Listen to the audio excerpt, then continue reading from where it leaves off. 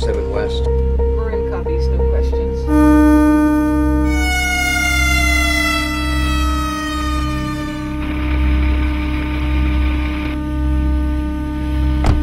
Dalaman Rat to Lamentor.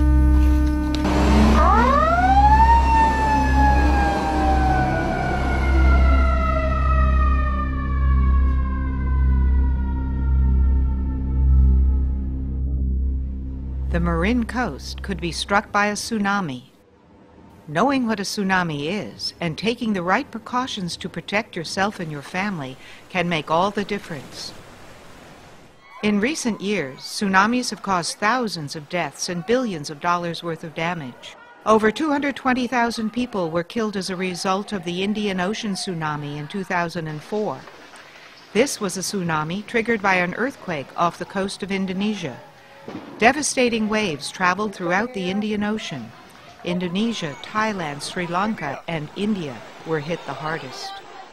Tsunamis also pose a real threat to Marin. Generally, 2 types of tsunamis could hit our coastline. A local tsunami, caused by a significant earthquake or an underwater landslide near our coast, could reach us within minutes. So if you're on the coast and feel the ground shake or see the water suddenly recede, immediately head for high ground and get as far inland as possible. Marin might also be hit by a distant source tsunami. A significant earthquake anywhere around the Pacific Rim could produce waves that would reach the Marin coast within hours. In this case, there should be enough time for an official warning and evacuation of the coast before the waves hit. If a tsunami is detected, NOAA immediately alerts the state of California. The state contacts Marin County Dispatch. We're going to get information on a tsunami that's going to hit in Marin County's Office of Emergency Services notifies local emergency responders, which includes law enforcement, fire departments, the Coast Guard, and the National Park Service. The Marin Dispatch Center also activates their telephone emergency notification system, a reverse 911. Do not stay in risk. Residents receive a phone call from the county, alerting them to the danger. If you feel the earth shake, or are advised by public safety personnel to get away from the coast, don't stay around to watch the tsunami happen. Head immediately for higher ground. Whether you live in Marin County, visit the beaches, or rent or own a home here, it's vital to understand the tsunami threat and take preparation seriously. This is a story of what several West Marin communities are doing. Bolinas is unique in the fact that it's a small coastal town. We are surrounded on several sides by the beach. The Pacific Ocean is right here. It comes right in through this channel up into the lagoon area. Being this close to the ocean makes us especially vulnerable to tsunamis. If a tsunami does happen, it will directly affect the heart of Bolinas. Tsunamis in Bolinas have long been a concern of ours because of the unique layout of the town. We have a great deal of our downtown businesses and residences are along the beach and right along the coastline here. And we know that in town here, we have just over 200 houses and businesses that are in the tsunami inundation zone. So we've thought for quite a while about if a tsunami were to happen, how would we go about evacuating, who would we need to evacuate, and where are they going to go? So this area, all this area in here is considered to be in the inundation zone. And at the end of this road is the beach where hundreds of people come and visit. This up here to the right is Terrace Avenue, which is where, if we had to do an evacuation, exactly where we would direct people to go, or potentially up this road here, which is the Little Mesa, if we can get folks to go up there. Preferably, we're going to be asking people not to be in their vehicles, depending on how much time we have, how much advance warning we have for evacuation for folks. The last thing we're going to do is ask people to evacuate. If we're asking you to evacuate, we've pretty much decided that that's what has to be done, and it's not a dry run. This is not just a practice. So if we do ask folks to evacuate, we need them to do that. One of our big target concerns in Bolinas is the Bolinas School. We have about 100 students here on any given day. This is another low-lying area, also lined with residences along the other side of the road. It's a big concern getting the kids evacuated out of the school in the event of a tsunami, and we have trained with the school. We do have disaster drills every year with them. The last drill we did was a tsunami evacuation drill, where if we do have a significant amount of time, enough warning, the kids will get dismissed from the school, loaded on the bus, taken to higher ground, and then they're evacuated to their parents. They're dismissed to their parents from higher ground. They're taken out of the school. If it's a shorter amount of time, if we don't have enough time to load up all the kids on the school bus, there are two different ways. They can walk at the back side of the school. The firehouse lays just about kitty corner to the school. They can walk up the hill and get up to higher ground, or they can walk out Olima-Bolinas Road up Horseshoe Hill Road and get to higher ground. One of our main concerns in Stinson Beach is our beach is a southwest facing beach, and if we have a tsunami coming out of the southwest, that would definitely do a lot of damage to Stinson Beach.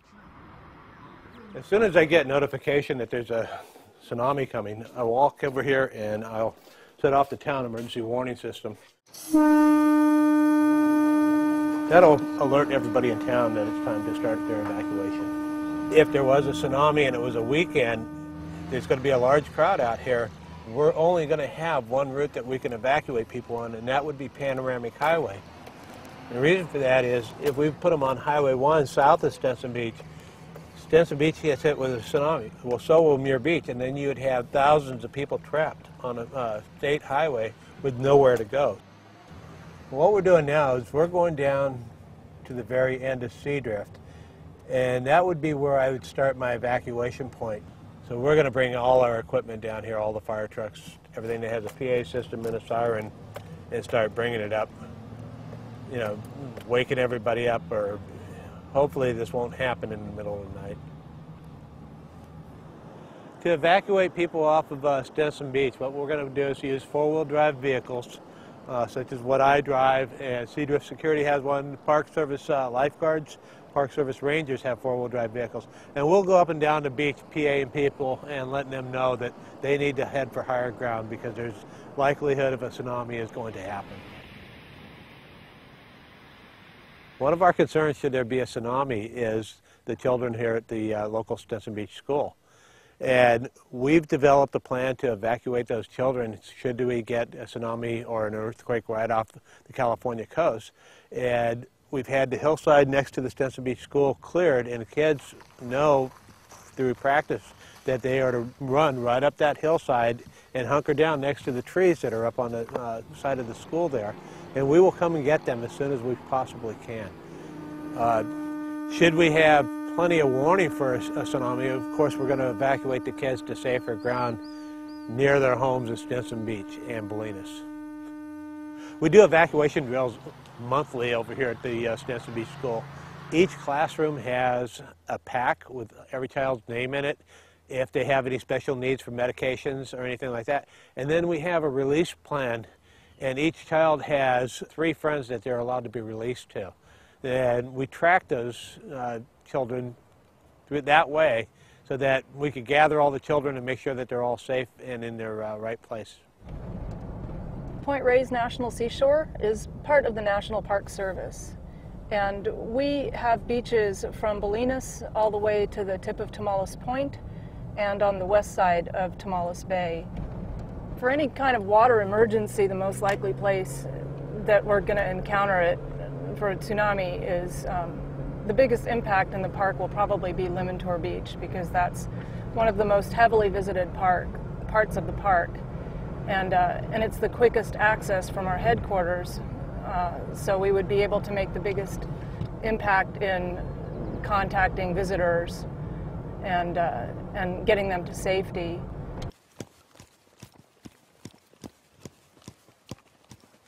So if this were an actual tsunami warning, it would have the bullhorn, and we'd hike up here to the high spot above the beach.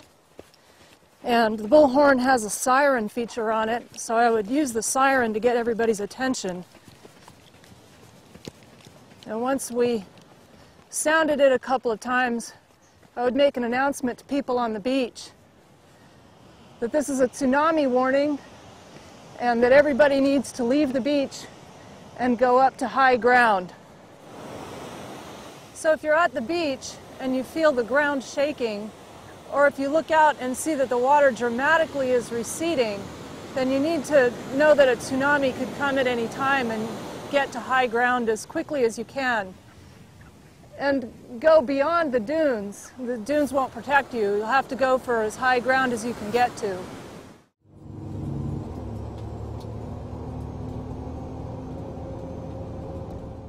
Right now we're in Dillon Beach and we're overlooking Lawson's Landing, and immediately out to my right, which is the west, you can see the Pacific Ocean. And so all that is just going to funnel directly into here, into Lawson's Landing at the day beach, and further back at the landing itself, which is the trailers out there. And those are the lowest points that we have in Tamales, which is the highest population density. So those are my biggest concerns. As you can see, all these trailers are all permanent housing. Some are vacation rentals, but they're pretty densely packed through here. And so this is one of our biggest concerns about getting all these campers and residents out. There's one way in. So it's very narrow roads. If somebody parks wrong, you can't get out. So it's just going to be a major nightmare if that were to happen down here. The Lawson's family has been very helpful. They do have a NOAA tsunami alert station in their kiosk, and so they would be notified right away if something were to happen, if a tsunami alert were to be sounded. And so we would be working with them and trying to get people out in a timely manner.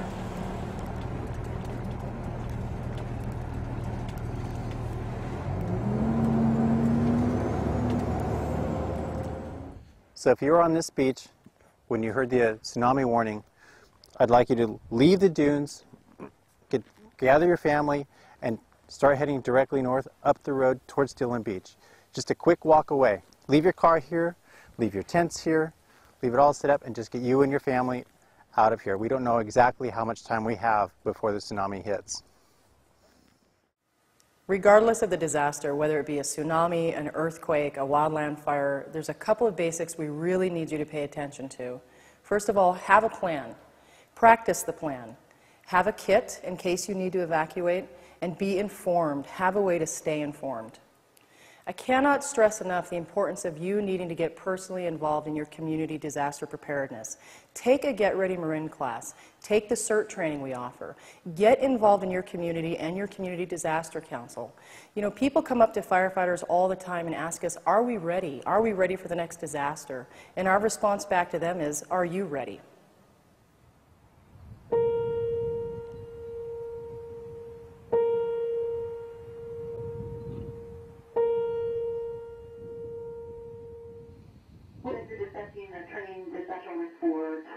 and 12 volunteers. 799-512. I copied that. I'll be responding to Limontor. Woodacre, engine 880 is en route to start evacuations of Stetson Beach. Engine 880, ready to evacuate.